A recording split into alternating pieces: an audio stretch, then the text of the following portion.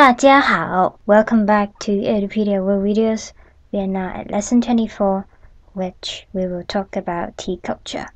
So, as I said, in the last lesson series, we have learned about eating Beijing roast duck, which is a signature dish in Beijing.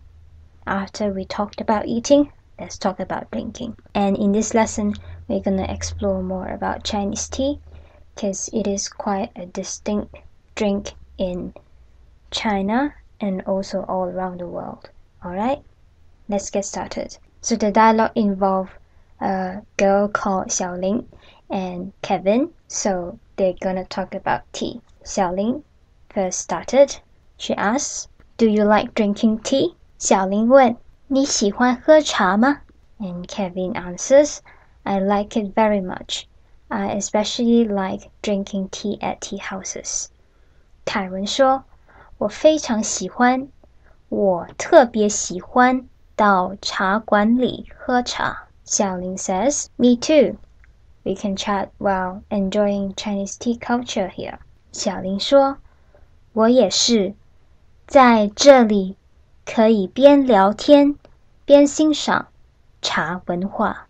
Let's pause the conversation for now and look at the individual sentences as we have some vocabulary we need to learn. So first, let's look at the title. The title is a dialogue between Xiaoling and Kevin.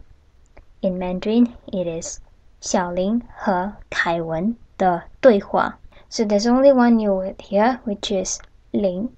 Okay, Ling, it is a surname, but it is often used in Chinese girl's name. So in this text, it is more likely that Xiaoling is her name or nickname, okay, rather than the little plus the family name or surname. This is the pinyin Ling, and the radical is this one, what's on the left there. So the arrangement is horizontal because you have left and right components. Let's look at how to write Ling. 1、2、3、4、5、6、7、8、9. 9 strokes for this word, Ling. And let's look at the whole sentence. 小林和凯文的对话。小林, as I said, it's a name, and Kevin is Kevin. Okay, you have learned the individual word before. Kai as in 凯特, which is the Chinese translation of Kate. And then Wen, as you know, as you speak about English, you say 英文. So that's the same word. Okay? And then 对话 is dialogue. So 小林和凯文对话, it means 小林's and Kevin's dialogue. So let's see the first sentence of the whole conversation. 小林 first asks, "Do you like drinking tea?" 小林问，你喜欢喝茶吗? Alright, so there are two new words, but the whole sentence should be really easy for you. So let's look at the new words first. The first new word is 喝. 喝 means drink. This is the pinyin 喝, and the radical is this one, what's on the left there. So the arrangement is complex because you have left and right component, or the right component, you have top and bottom components. Let's look at how to write 茶. Let's look at how to write 喝. 1、2、3、4、5、6、7、8、9、10、11、12. Okay, 12 strokes for this word, 喝. The next word is 茶. 茶 means tea. Okay, and this is the pinyin 茶. And the radical is this one, what's on top there. The arrangement is vertical because you have top, middle, and bottom components. Let's look at how to write 茶. 1、二三四五六七八九 Okay, 9 strokes for this word, 茶. So the whole sentence, 你喜欢喝茶吗? should be very straightforward. It's just to say you like drinking tea. Okay, and as it ended with ma, it just means that this is a yes or no question. Okay, in English translation, you will translate to, do you like drinking tea? Okay, let's see what Kevin has to answer. Kevin answers, I like it very much. In direct translation, it's 我非常喜欢. You have learned all these words already, so it shouldn't be a problem. So 非常 is like extraordinary. And then 喜欢 is like. So to say 我非常喜欢 is that I like very much. And he also continues by saying, I especially like drinking tea at tea houses. Okay, in Chinese, he says, 我特别喜欢到茶馆里喝茶. Okay, you have learned all the words here again, but then it's just a matter of new usage of the words that you have used. So one is 特别. Okay, 特别 means special. Okay, as I have explained to you previously, 特 means special, but to make it a word to use, we use 特别, which means special. Okay, and this is to describe the verb that follows it, which is 喜欢. So in English translation, you would say I especially like. Okay, and 别, as you have already learned, it means no, but in this case it has the meaning of different. Okay, so 特别 is just to mean special. Okay, that is different from the others.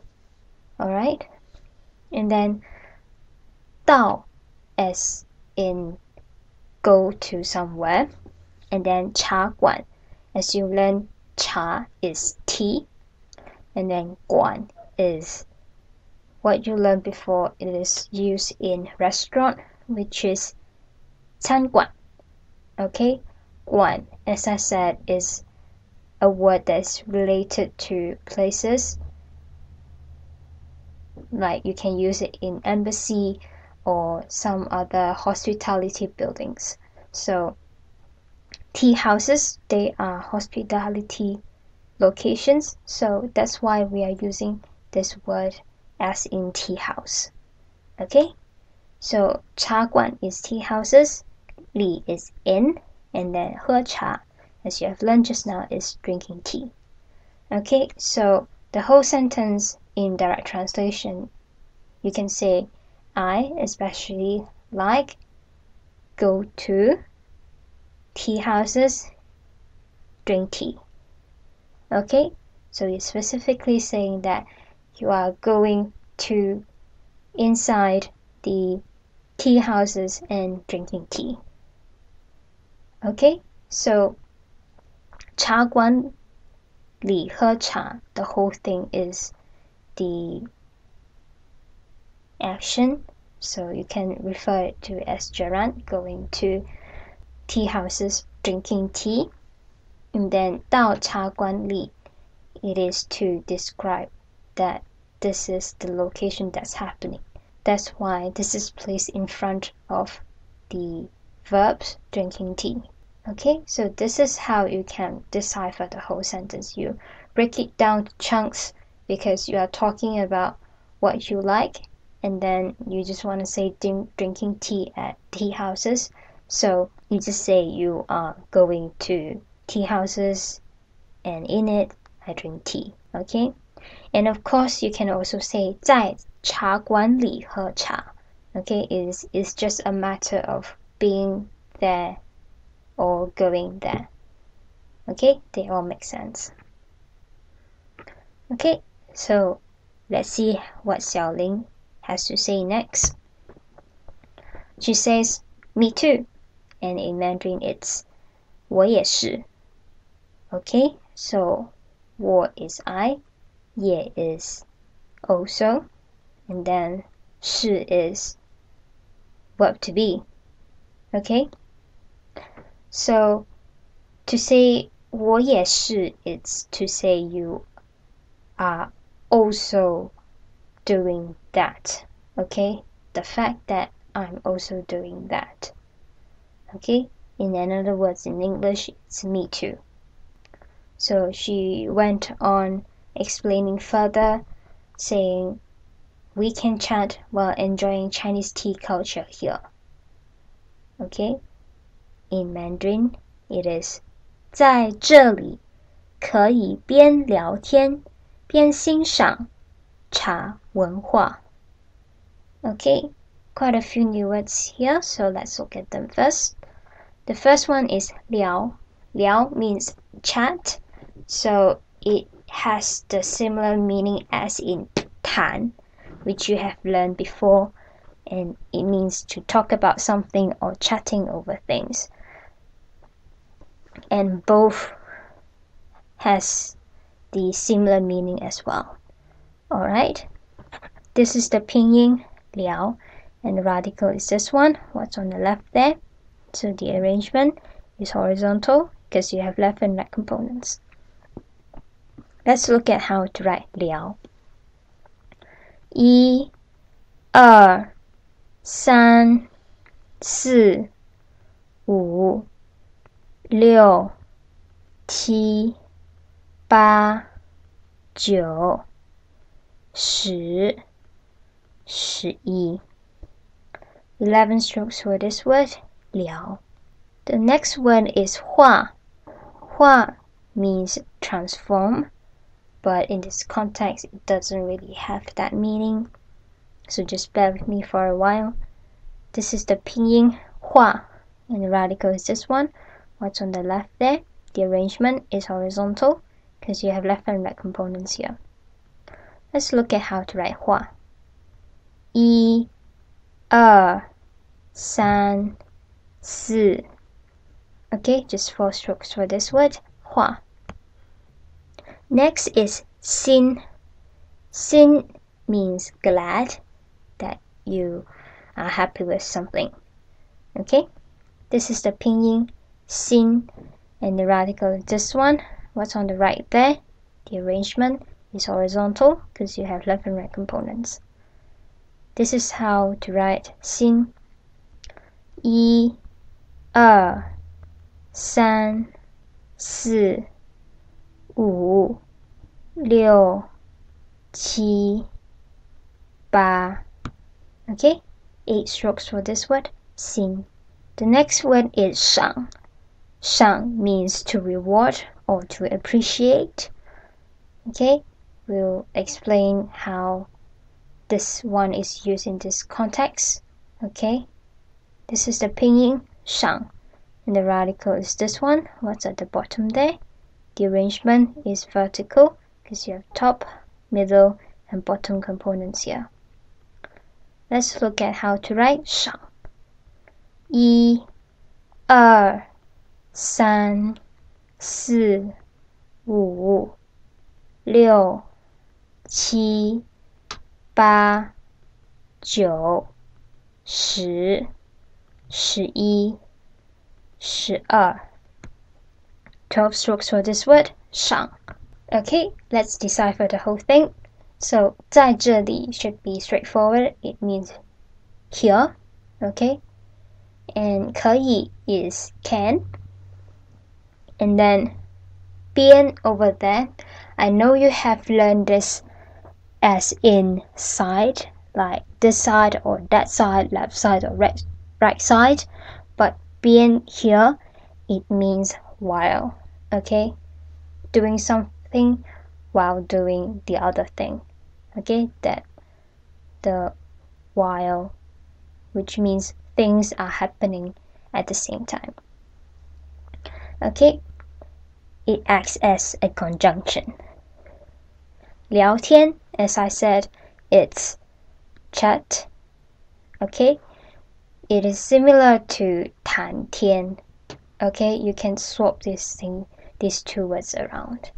Okay, and maybe you may be confused that why we are using 天 over here, because 天 means sky, but it is just to combine with 聊 as to say chat. Okay, 聊天, it means chat. Okay, you may imagine that we are chatting about anything. Like the most common thing to chat about is, of course, weather, and weather is in the sky. So that's why to say chatting, we say 聊天, which involve the sky. Alright, and another 边 over here, it is to combine with the 边 that you have encountered before, so it acts as an conjunction. Okay, so 边聊天边欣赏, it means to do this thing and also doing that thing. So it acts as conjunction to say that these two actions are happening together. So in English translation, it's while. And then 欣赏. Okay, 欣 is glad, 赏 is reward, appreciate, but 欣赏 together it means appreciate or enjoying something. So you can imagine this is a very relaxed manner that you're sitting down, appreciate things, enjoying what's around you. Okay, and 茶 is tea, 文化 is culture. Okay, that's how we say 文化. It is to use these two words together. 文 is like words or language which involves civilization, and then 化 is like transform, that you are being transformed by the civilization or language, which means that you have the culture. Okay, so the whole sentence, 在这里可以边聊天边欣赏茶文化. Indirect translation is, here can chat while enjoying or appreciating tea culture. Okay, again, in this sentence we have omitted the subject here because it is understood that you are talking about us. Okay, of course, if you want to add in we, which is 我们, it also makes sense. You can say 在这里我们可以边聊天边欣赏茶文化. Okay, so this shouldn't be too difficult.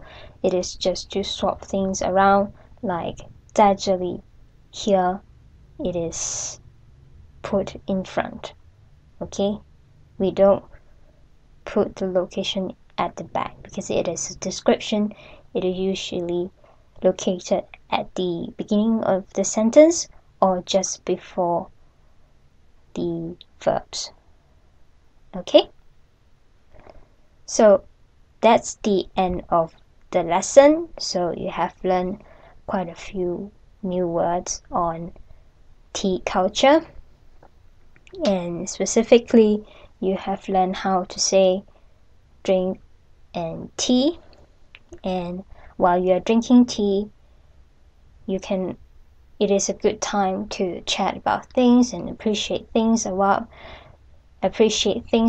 you. So I've also introduced you words like chat, culture, appreciate, and also while. Okay, you do something while doing the another thing. So that is a new usage of the word that you have learned previously. And finally, you have also learned how to say a surname or a common name that Chinese girls use. So you have learned quite a lot of new usage of words, although the new Chinese words are not that many in this lesson. Alright, so next up we'll continue on the conversations between Xiaoling and Kevin, because we haven't finished what they have to say. So we'll continue on that, so you'll learn the many different types of Chinese tea. Okay, so thanks again for watching, and I'll see you in the next video. 谢谢，再见。